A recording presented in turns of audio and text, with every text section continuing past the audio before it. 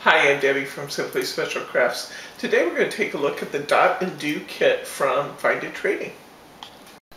I'm showing this kit by request today because we've had some customers request to know how do you use these Dot and Do kits by Find It Trading. And so we're just going to take a quick look through here. They're actually quite a lot of fun to do, and they are pretty simple in terms of the number of supplies required to get them done. Let's start as usual by just taking a look at the materials in the kit and what other supplies you'll need to get it done. Okay. Each kit comes with a 3D sheet. Now these are not die cut, so you're going to want a nice pair of detail scissors to cut these out, but as you can see from the images, they're not terribly complicated cutting. And I've observed that the other kits don't seem to be real complicated cutting either. This one happens to be purple flowers that we're looking at. It's just an advertising piece. Each kit comes with 3 cards. You get the 3D images to build 3 cards. You get 3 card bases. And you get 3 sheets of pre-printed material to actually do your layering on.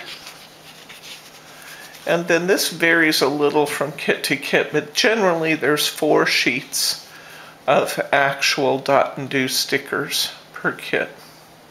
This one happens to have lavender, gold, menta, and copper.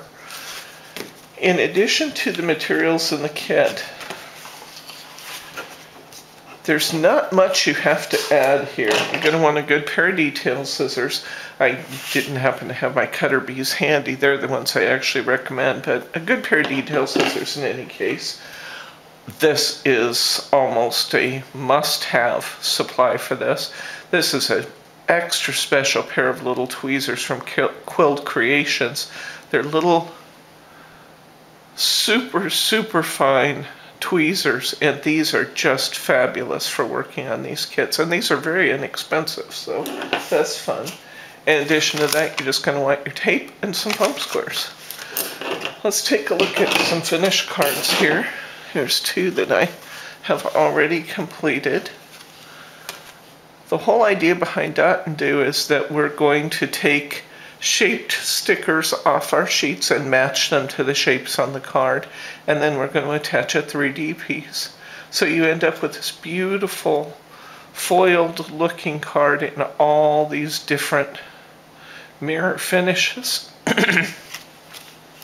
So I've completed this one and this one, and I thought we'd work together to place a few stickers on the final one and assemble this one together.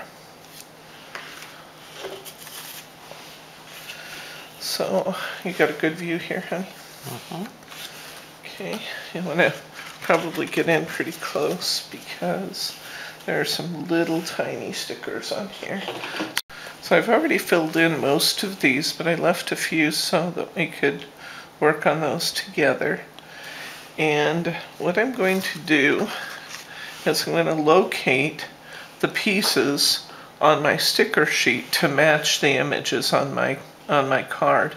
So let's use one of these. Now I have a couple, these go in a couple different directions, so I'm going to take this little sticker off my sticker sheet, and then I'm going to match that up with the sticker on my card. I have another one here. Do that one. Now these particular pieces are nice sizes. Some of these are pretty darn small. Okay, I'm going to switch colors here. And get some of these purples. I'll put some of my little berries here. Now, you can see, I want to show you this. This is how small the stickers become. So there are some that are really small here.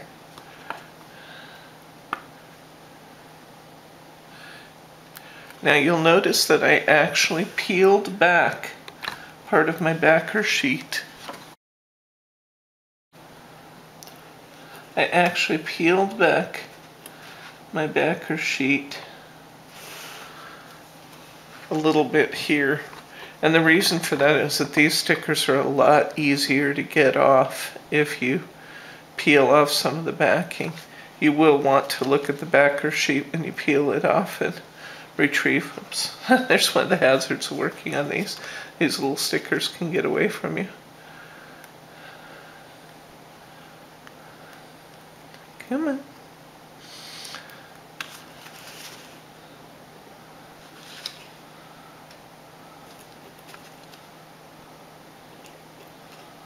Now once I get it down on the paper, I can use the very fine point of my tweezers to kind of position it right where I want it. And these will move a little bit to allow for that. Fortunately, they send quite a few extra stickers, more than you will actually have to complete the kit. They tend, when you're peeling them off, to kind of flip up and off the sheet. I finished the other night and went in and was combing my hair to go to dinner, and I found 2 stickers in my hair.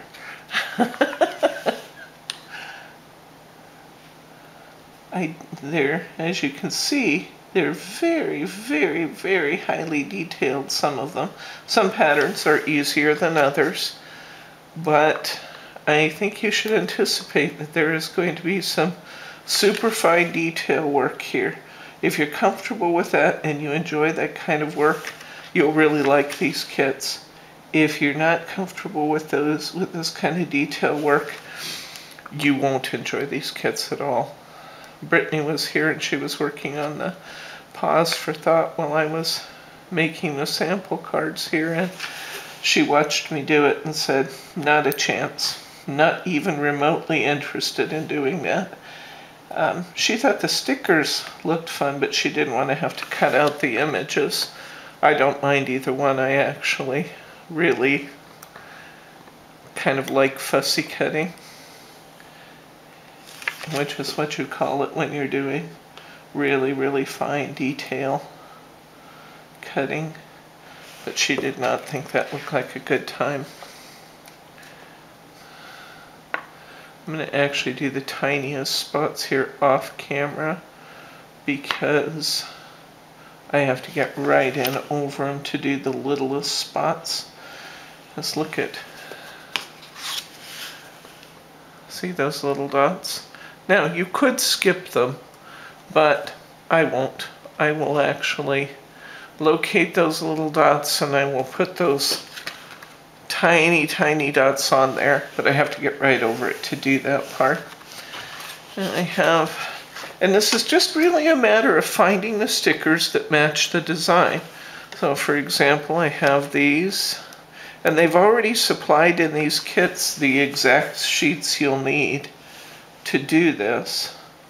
So you should have any stickers you need to actually complete your design in your kit.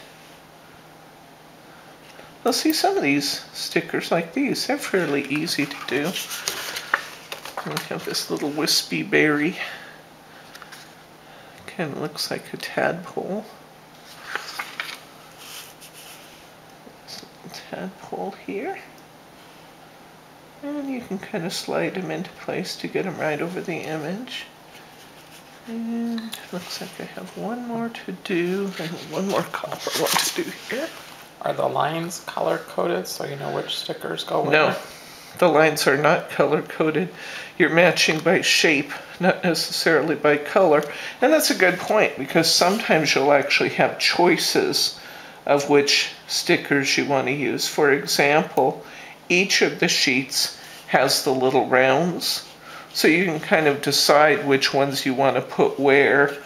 And as you get towards the end of the kits, that may be a little bit dictated for you based on how many you have left of something, but we're actually really close to being done here. I'm going to put on this little one here, and these two off camera, just because they are pretty fussy and I want to be right over it when I put them on, so we'll be right back. Okay, Okay, I finished putting the little dots on. It actually only took me a second. I just needed to get right over my work to do it. I knew I'd have my hair in the way of the camera. I did want to explain that these little flowers that I have along the ribbon, these were provided on the green sheet, and even though those weren't printed, there's just a tiny gap between the lines, and I thought it looked a little bit more finished to actually add those little green flowers along the ribbon. So if you get your kit and you happen to get this one, we have many choices available in these, and they're all pretty. But if you happen to get one that has those little breaks, look for pieces that you can put in just to be creative. I could have used a little dot there or other things, but I love the way that looks. And so sparkly. Okay, let's go ahead and assemble the card. They give us the cardstock. It's not pre-scored, but it is it's fairly lightweight card, and it's easy to score ourselves, fold with scores. So I'm just gonna go ahead and fold this, crease it with my nail.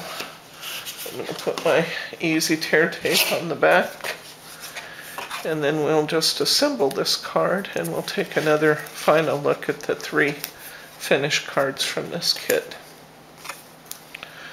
These are made by Dot and Do. They're sometimes labeled in the store as Hobbydots. That's a division of Find It Trading. And well, we have lots of fun kits available.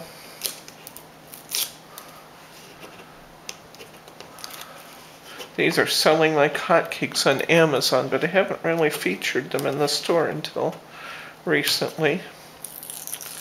So, whoops, I just peeled up my easy tear. Come on. There we go. I was talking about how easy it is to peel my easy tear. There we go. Okay, so I'm just going to position this so that I have a nice border all the way around it.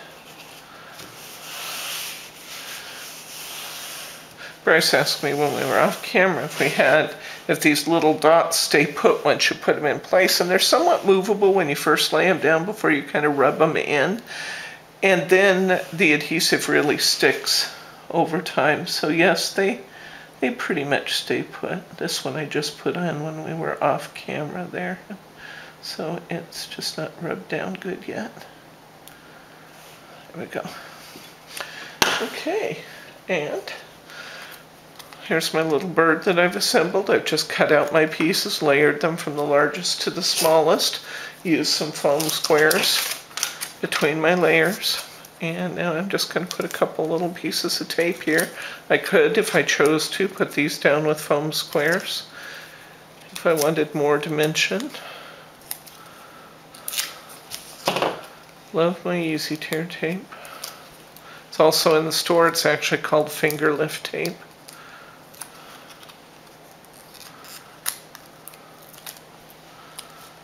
Okay, and I'm going to position my heart where I want it, which I think is right about there. And our card is finished. There's our finished card. Let's take one more look at our other 2 designs from this kit. Again, this one's called Purple Flowers, but we have many, many wonderful card kits available, and they're all beautiful. Each of them is beautiful in its own way. So this has been the Find It Trading Dot and Do kit from Find It Trading, and I'm Debbie from Simply Special Crafts. We'll see you next time.